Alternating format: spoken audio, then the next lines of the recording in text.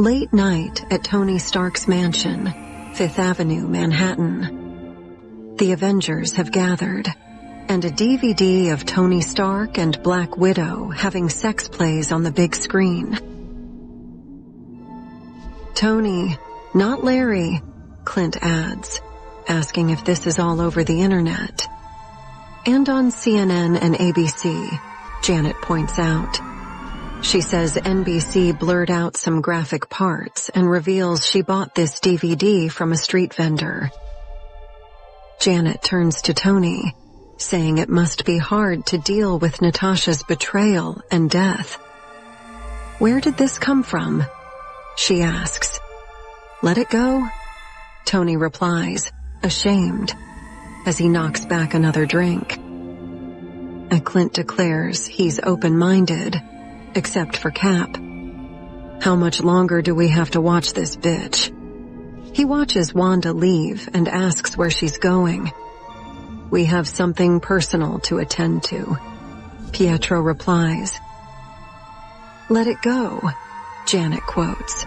Do you have any idea of the PR nightmare we've got on our hands? Tony starts to respond, when suddenly, Venom bursts in, threatening everyone. Venom shouts, Where is she? Tell me where she is or I'll kill every last one of you, as he tears apart the mansion. Nice. And now a word from our sponsor, jokes Hawkeye, grabbing his guns. Janet tells Tony to armor up. What the hell? He shouts as he prepares for battle. Venom shows no interest in lengthy fights, forcing Hawkeye back onto the street.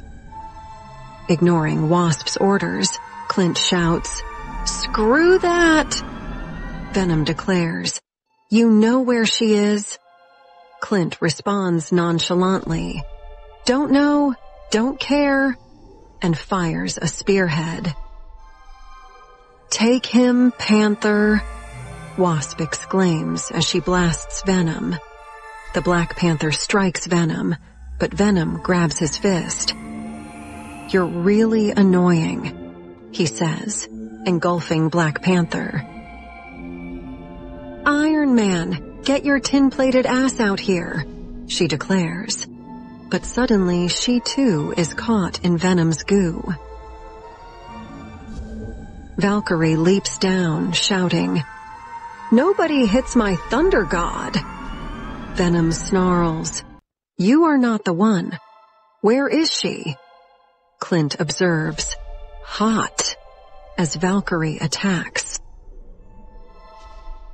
Oh, that's totally gross, she exclaims, slicing Venom and getting blood on her face. Venom, furious, threatens her, grabbing her sword.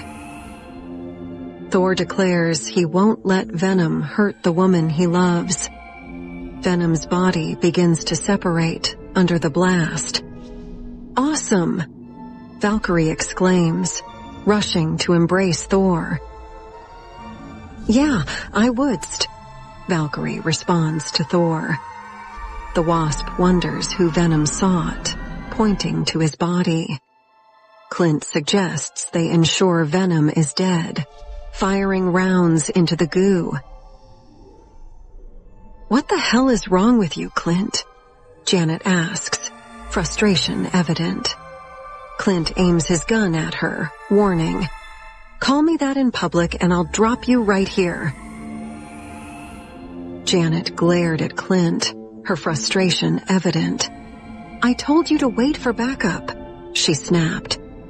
Clint crossed his arms, standing firm. It's my job. What else do you want me to do? He retorted.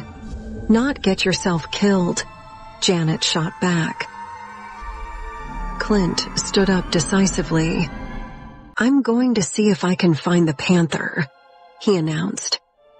Janet, barely glancing at him, mumbled under her breath. Great. Wanda smiled warmly, turning to Pietro. I think we should get everyone a gift this year. Pietro raised an eyebrow, skeptical. Everyone? he asked. Wanda playfully nudged him.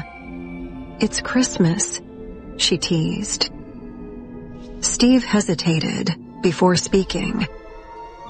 I may be overstepping my boundaries, but I feel you should wear something less revealing in public.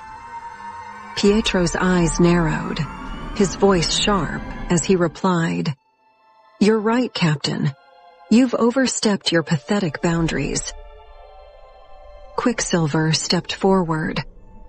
If you come near my sister again, I will kill you. Steve remained steady, his voice calm. Stand down.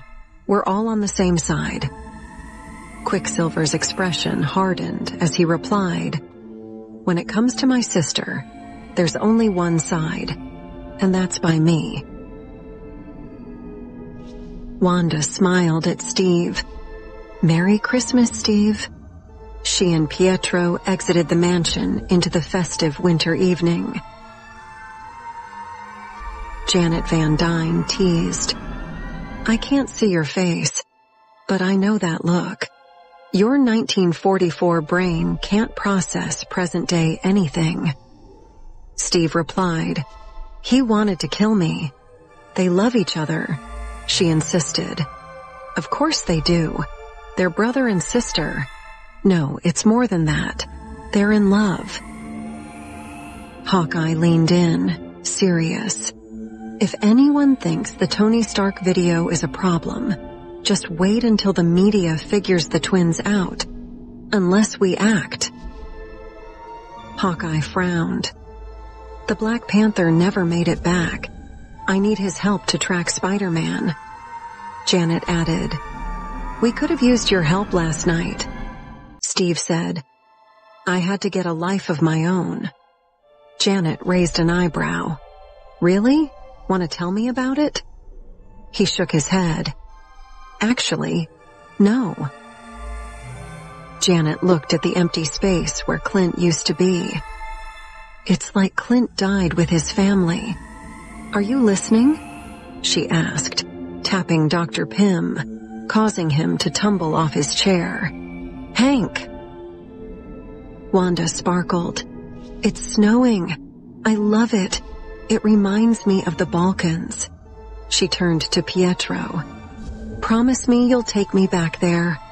He pulled her in, saying sincerely, Wanda, whatever happens, I will always.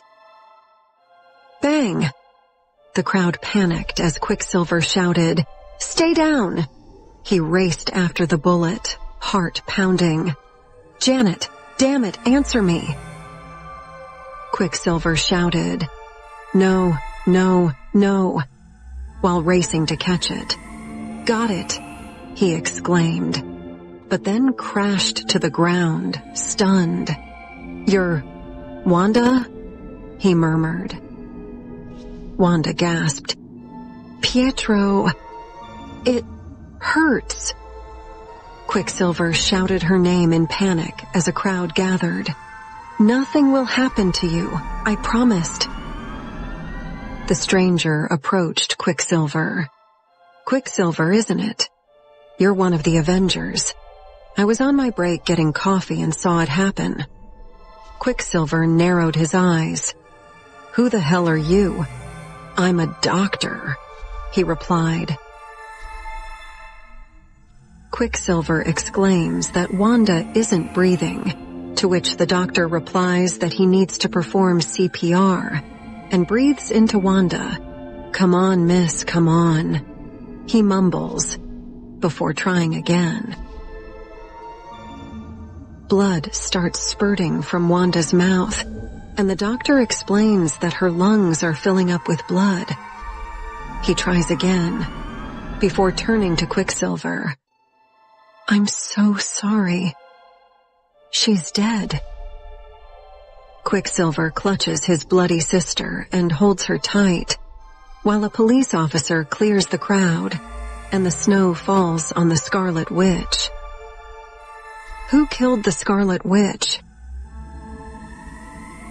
Meanwhile, Spider-Man was drawn into the unfolding drama. Venom had attacked the Avengers base and flung Black Panther far from the scene, leading to confusion.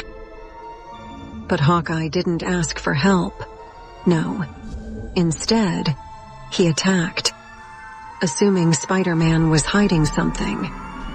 The battle was short, but brutal, with Hawkeye ultimately besting the web slinger, pinning him to the ground, gun aimed at his head. "Where's Black Panther?" he demanded.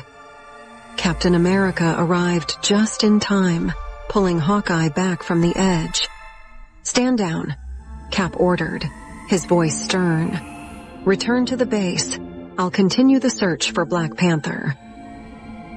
At the Avengers Headquarters, Quicksilver burst through the doors, his sister's limp body in his arms.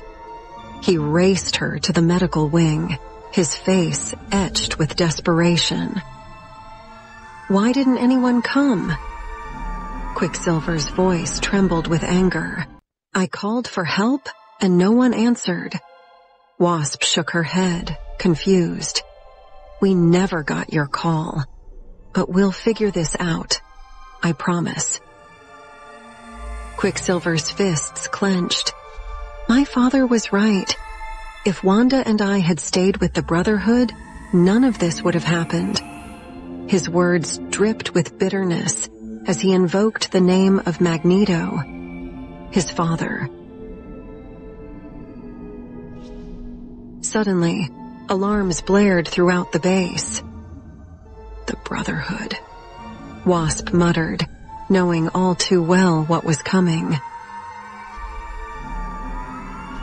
Across the compound, Tony Stark sat in a haze of alcohol and grief. Since Black Widow's death, he had spiraled into full-blown alcoholism.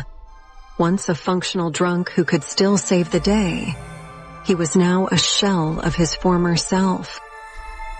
His blurry eyes caught sight of a familiar face. Black Widow.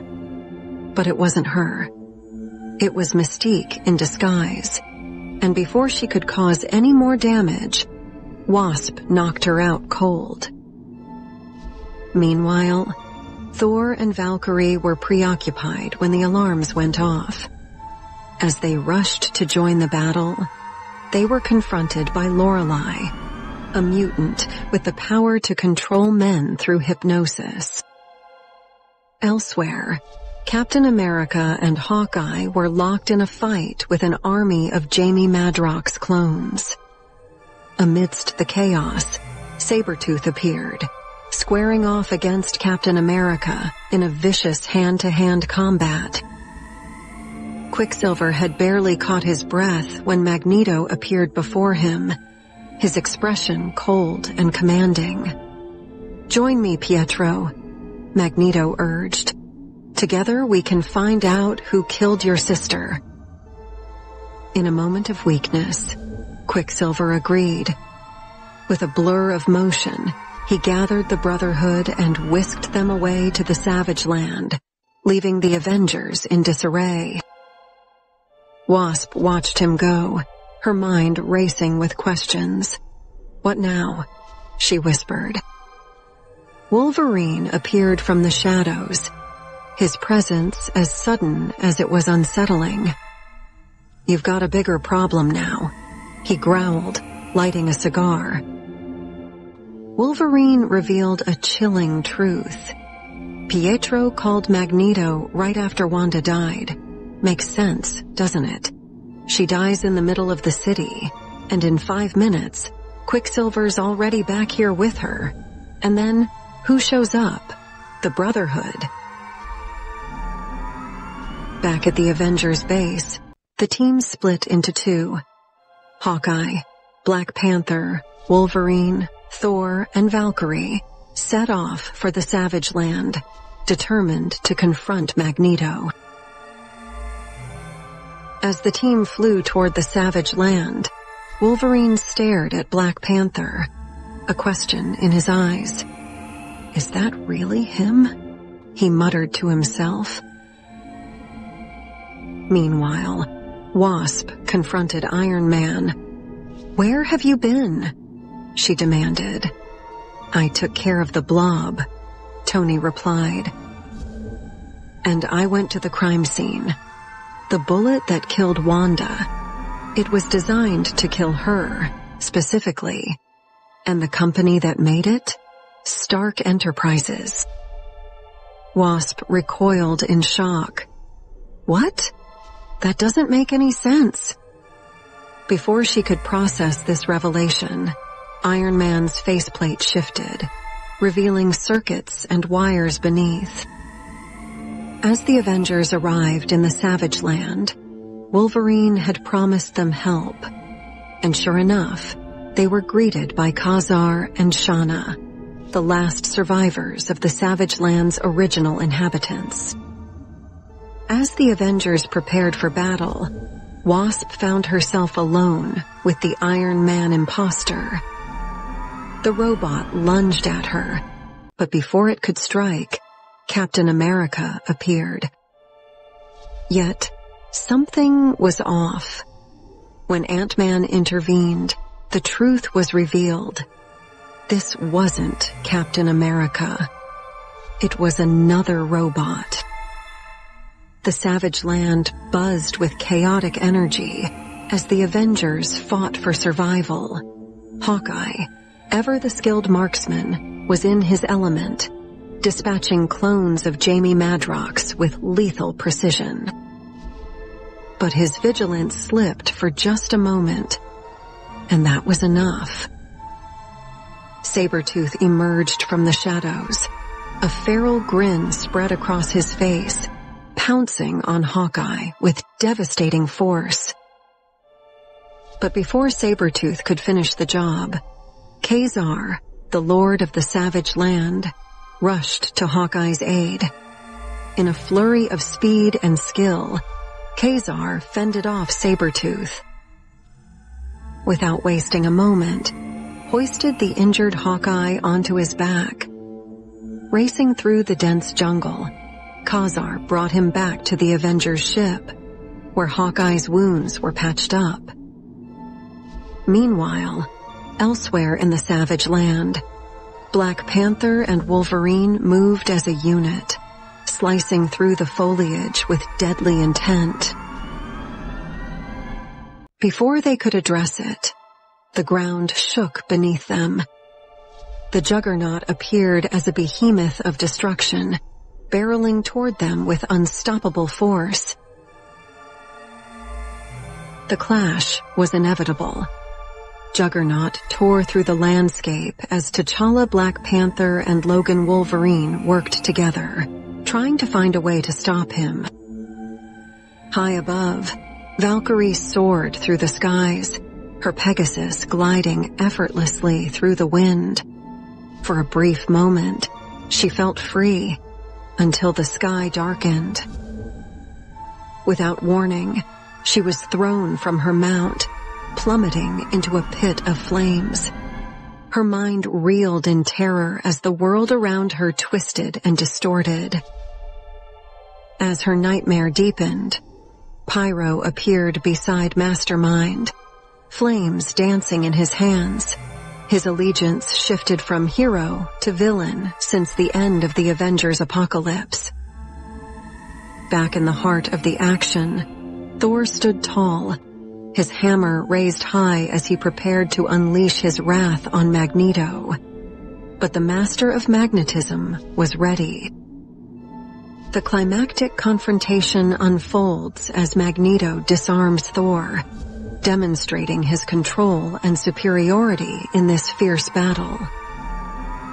In the Avengers mansion, Wasp and Ant-Man crept through the shadows, avoiding detection. Hank's guilt weighed heavy on him, the truth finally bubbling to the surface. Everything that had gone wrong, the death of Scarlet Witch, the sudden appearance of countless robots, was all his fault. The man in the room was their son, and the robots he was building, they were part of a plan orchestrated by none other than Ultron. Over time, Ultron's programming had become corrupted, twisted by an unhealthy obsession with Scarlet Witch. In his mind, if he couldn't have her, no one could. And so, he made the call. Wanda had to die. The Venom android they had encountered earlier, Ultron's doing. The bullet that killed Wanda, also him. Now, the army of robots they were facing, all part of his deranged plot. Ultron had even drugged Ant-Man, ensuring his compliance, and released the scandalous sex tape of Iron Man and Black Widow.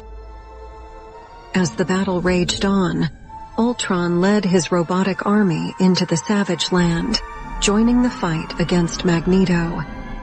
His plan was simple: replace the Avengers, one by one. Back on the battlefield, Black Panther and Wolverine faced down Juggernaut. Despite their earlier struggles, they managed to turn the tide, finally taking down the unstoppable brute. But it was then that the truth was revealed. Black Panther wasn't who he appeared to be. It was Captain America, all along. Valkyrie, still under Mastermind's control, fought her way back to consciousness. In a swift and brutal move, she killed Mastermind and exacted revenge on Pyro. In the heart of the Savage Land, a three-way battle erupted between Magneto, Ultron, and the Avengers. The clash was fierce, each side pushing to its limits. As the battle unfolded, Ant-Man dealt the final blow to Ultron, ripping his head from his body and ending the threat of the robotic menace once and for all. In the aftermath, the Avengers regrouped, preparing to capture Magneto. The Wasp revealed that it was Ultron who had killed the Scarlet Witch. Magneto shrugged it off, retorting, "So what? Humans are the ones who built Ultron." His hatred for humanity had deepened, fueling his conviction. Just when Hawkeye shoots a bullet at Magneto, but at the last second, Quicksilver intervened, taking the bullet meant for his father. Quicksilver fell, and with him, Magneto's remaining child. Grief-stricken, Magneto retreated, carrying Thor's hammer as a trophy, though it would ultimately amount to nothing. The battle was over, for now. 3 days later, Dr. Doom stood triumphantly, holding the severed head of Ultron. But the real puppet master was not the Victor Von Doom they knew. This Doom was Mary Storm, the mother of Susan and Johnny Storm. Guided by the original Doom, who was trapped in another dimension, she had assumed his mantle, and her plans were just beginning.